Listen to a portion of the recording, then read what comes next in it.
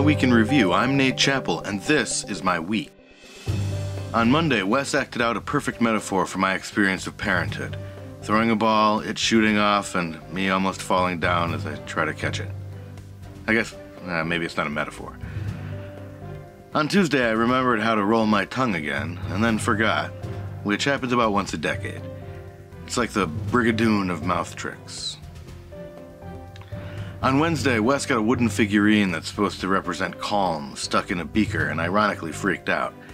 I drilled a hole through Calm's head so I could stick something in there to pull it out, but was interrupted by the sound of Wesley hammering a different wooden figurine into a different beaker.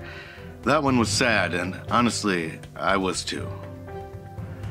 That's my week in review. I'm Nate Chappell saying my week was better than your week.